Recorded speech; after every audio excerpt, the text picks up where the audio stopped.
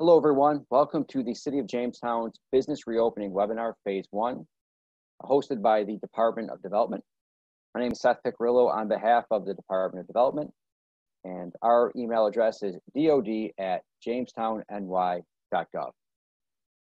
As always, we want to thank our partners, the Chautauqua County Industrial Development Agency, the Chautauqua County Chamber of Commerce, the Jamestown Small Business Development Center, and the Builders Exchange of the Southern Tier.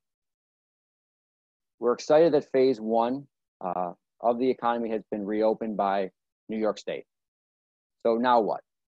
There's been many questions that have been created by Phase 1 reopening, and the purpose of today's webinar is to assist Phase 1 businesses with the details of the safe and efficient reopening of their business. We do have some clear next steps from the state's guidance. Number 1 is to complete your business safety plan, which we'll discuss in great detail. Number 2, to affirm your business's compliance with the New York Forward Reopening Guidelines, which we'll also discuss. Number 3 and number 4, make that business safety plan and affirmation successful. You need to review that plan with your employees so that they know that their employer is taking every precaution possible to keep them safe. Also, you need to make that plan accessible to your customers and the public. That's a state guideline, but also in order for customers to feel comfortable using your services again, they're also going to want to make sure that you're taking every safety precaution necessary. There's going to be gray areas, questions, and confusion along the way, but we do have 2 clear things that we need to do as soon as possible. Complete the business safety plan and the affirmation and send that to New York State. Now, usually in a PowerPoint, you don't want to just read text, but in this situation, the text is critically important. So we're going to go over all the details that are involved with completing your business safety plan. Forward.ny.gov is the best resource of what you need to do and the guidance that you need to review. It includes industry-specific guidance as well as general safety protocols. It includes a business safety plan template and the affirmation link, which the template is a writable PDF, which is easy to use, and the affirmation is something that must be completed through the website. The guidance is broken down into summary guidance, more detailed guidelines per industry, and then the aforementioned business safety plan template. In addition to meeting state guidelines, these steps are about creating employee trust and customer confidence. Those 2 things are needed for a successful reopening of the economy. Again, employees need to know that their employer is keeping them safe, and customers need to know that it's as safe as possible to patronize their business. We're going to go over what Phase 1 means as far as which businesses are covered. That's construction, agriculture, forestry, fishing, and hunting, retail that is limited to curbside or in-store pickup or drop-off, manufacturing, and wholesale trade. Today's webinar is focused on construction, so let's go over what that means.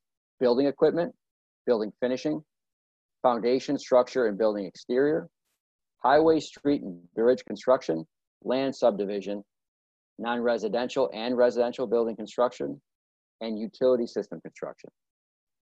Manufacturing is a long list. It includes apparel, computer and electronics, electrical lighting, fabricated metal, furniture and related products, leather and allied products, machinery manufacturing, non-metallic mineral production, paper manufacturing, petroleum and coal, plastics and rubber, printing and related support activities, textile mills and textile mill products, wood product manufacturing, and other municipal manufacturing.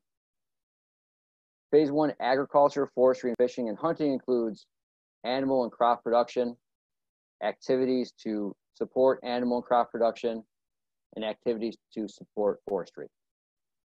Phase 1 retail includes that delivery, curbside, or in-store pickup of clothing and direct selling, electronics and appliances, electronic shopping and mail orders, furniture and home furnishings, florists, and general merchandising stores. It goes on for health and personal care, jewelry, luggage, and leather goods, lawn and garden equipment and supplies, office supplies, stationery, and gifts, used merchandise stores, shoe stores, sporting goods, hobby, musical and instrumental and bookstores, and other miscellaneous store retailers.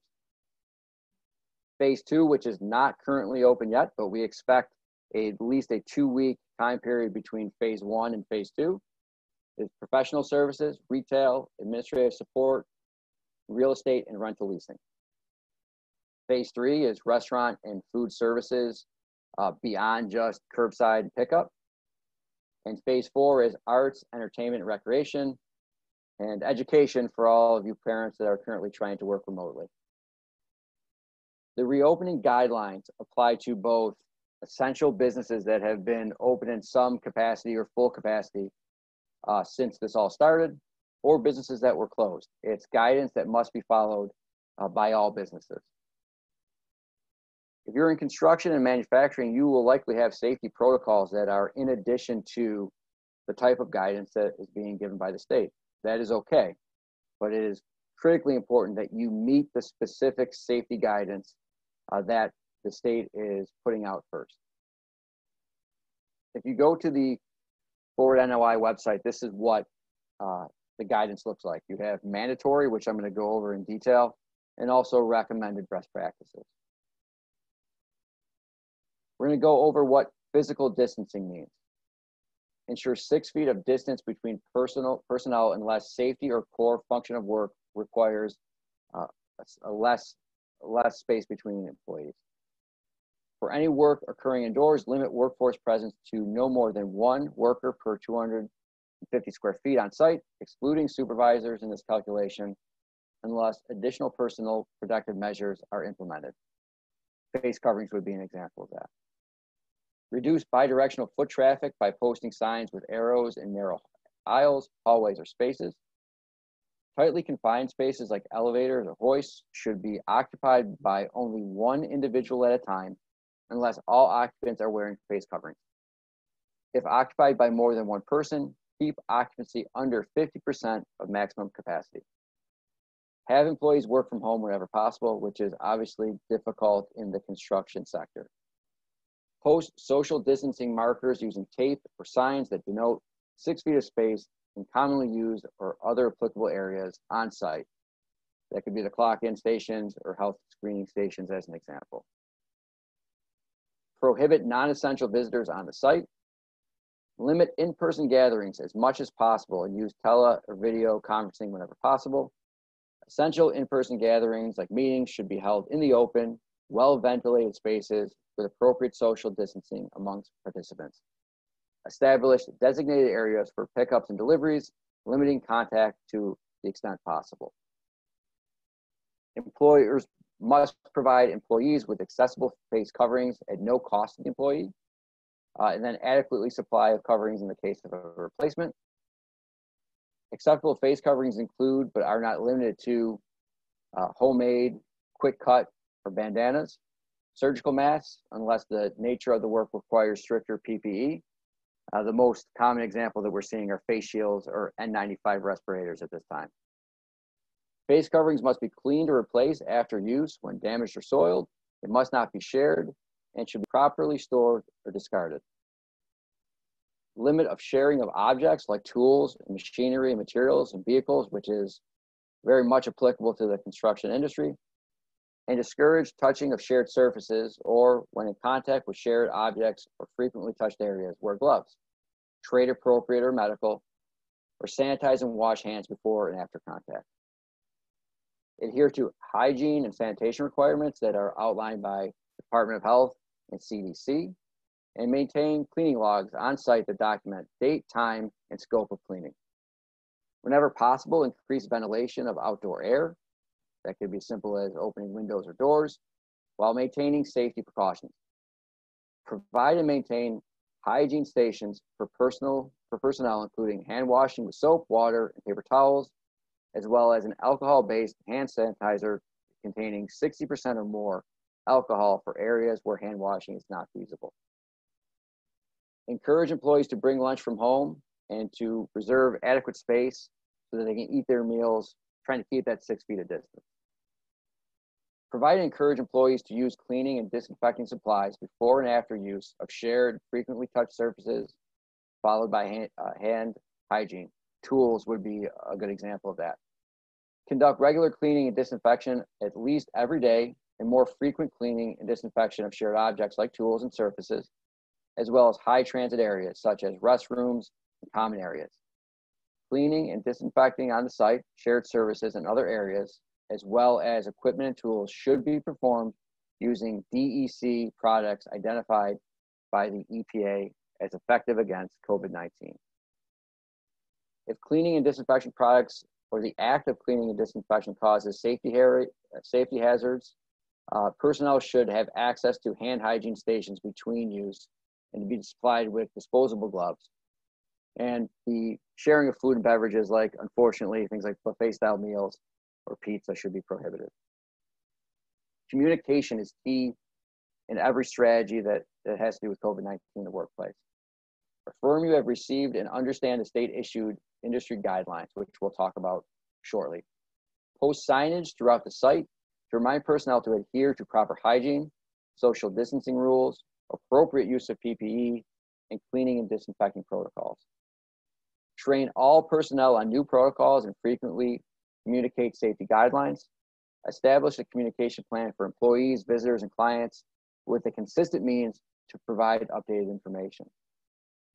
Maintain a continuous log of every person, including workers and visitors, who may have close contact with other individuals at the site or the area, excluding deliveries that are performed with appropriate PPE or through contactless means.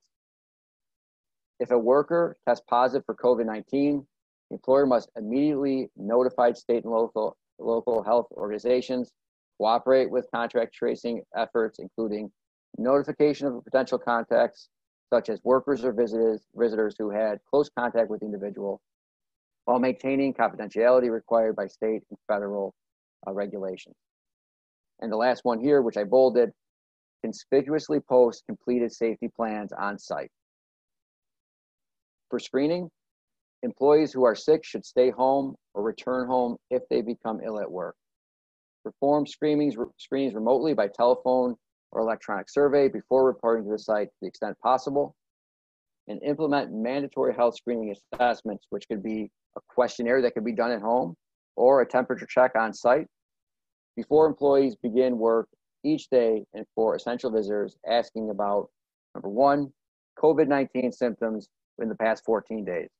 Number two, positive COVID-19 tests in the past 14 days, and or three, close contact with a confirmed or suspected COVID-19 case in the past 14 days. Assessment responses should be reviewed every day and should be documented. If tested positive, employees may only return completing a 14-day quarantine. Employees who present with no symptoms but have tested positive in the past 14 days may only return to work after completing a 14-day quarantine. Employees who have close contact with a confirmed or suspected person with COVID-19 but are not experiencing any symptoms should inform their employer and may be able to work with additional precautions, including regular monitoring for symptoms and temperature, requiring face coverings at all times, and appropriate social distancing from others. On-site screeners should be trained by the employer with identified individuals familiar with CDC and Department of Health guidelines, wear appropriate PPE, including at a minimum a face covering. There should also be a plan for cleaning, disinfection, and contact tracing in the event of a positive case. So when you go onto the website, all of the many points that I just read are in this interim guidance for construction activities or whatever your applicable sector is. What the state needs you to do is make sure that you understand all of these guidelines and have a plan to address them and to affirm that you're going to do that. On the website, on the bottom of that page, you will see a link that is going to take you to the affirmation section. I have some screenshots of what that looks like. It is a simple form that talks about what industry you're in, the business name, your address, your email address, and then finally you submit that affirmation. The affirmations are currently being tracked by New York State. The business plan that we're going to be discussing in a moment is not actually submitted to the state, but it is critical that you have it on site for review. This is the NY Forward Safety Plan template. It is broken down in the same way that the guidelines that I just reviewed are. Here's a screenshot of what it looks like. It's looking for you in either text or checkbox to talk about your plans for social distancing, hygiene, screening. It is not a long form, and it is something that can be completed within a day and should be completed as soon as possible. As I said, that business safety plan is not directly submitted to the state. The affirmation is that you do by that link. That business safety plan could be reviewed by the state if there was a visit to your business or moving forward, but as of right now, the affirmation goes to New York State. You keep the business safety plan. So our next steps as employers are complete your business safety plan. File a readily accessible copy of that plan in your business. If you're a construction company, have those copies of those plans in your vehicles so that they can be accessible on individual job sites. Post a public copy of the plan within your place of business.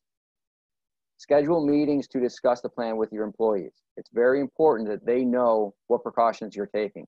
They won't be able to follow those precautions if they don't know about them.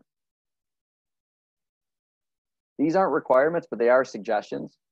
There's going to be more COVID-19 related guidance and information we're assuming moving forward.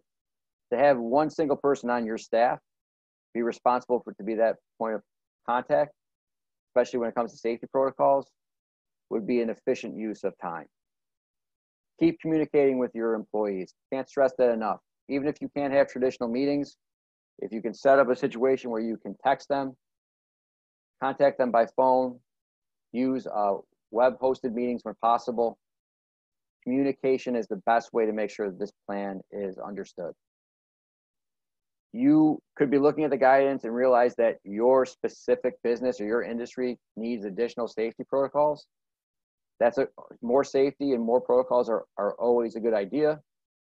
Just understand that the New York State specific guidance that we went over that needs to be followed first. We want to thank our local partners again, the Chautauqua County Industrial Development Agency, the Chautauqua County Chamber of Commerce, Jamestown Small Business Development Center, and the Builders Exchange of the Southern Tier.